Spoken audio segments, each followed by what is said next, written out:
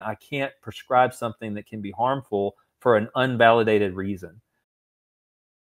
What is an alarming hematocrit level? Is under 52% safe, 100%? And how to reduce red blood cells? Don't need to. There's no evidence you should. If your red blood cells are out of whack for a pathologic reason, you have to find the pathologic cause of why they're out of whack. And a lot of guys, that's going to be poor nutrition, sleep apnea, smoking, other factors that could probably go into it. Testosterone alone, injectable especially, can cause elevated hematocrit. We see it. I generally don't see it go. I'd say the highest was probably where I was at. I was 57, 58% hematocrit doing injections, and I stayed around 52% on cream. When I get concerned, it's not because of the testosterone per se, but if I see a guy's hemoglobin at 20 or 21 and their hematocrit at 60 or above, I'm like, you need to figure out what's going on with your health. Like, you need to look into some things. And usually you tease it out and they do snore.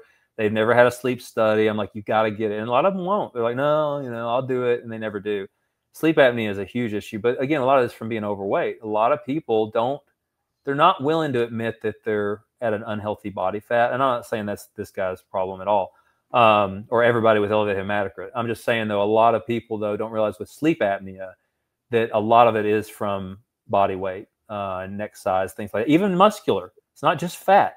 It's just size in general. Like, I've had to come to grips with the fact that I feel healthier and move better and sleep better at 180 pounds instead of 220 and 18% body fat, pretending like I'm big, when now I'm 180, 175 at probably 10%, but I feel better, and I have to get over this desire to just be this mass monster because I'm never meant to be that way. And the guys that who push the drugs to get that way, or if they're just naturally those bigger guys, they need to look out for sleep apnea because it just can happen. And a lot of it's not central. A lot of it's with the obstructive, with the tongue.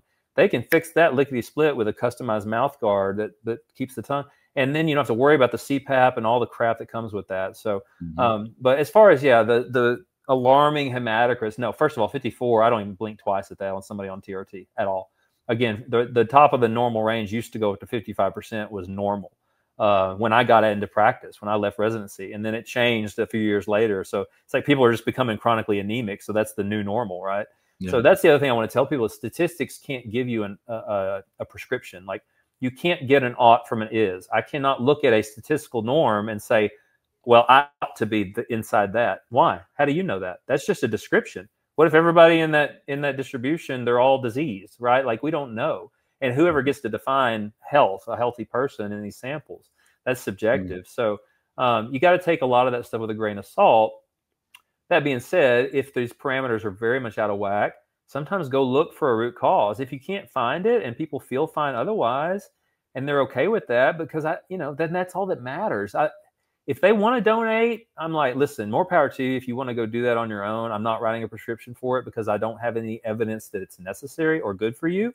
If it makes them feel better from an anxiety standpoint, because the anxiety is driving them crazy, that's going to affect their health negatively, then go do it. I get it. I just don't want to be part of that because, again, I can't prescribe something that can be harmful for an unvalidated reason, because we're not fixing anything by just drawing off blood every now and then when the blood may not be causing the issue at all.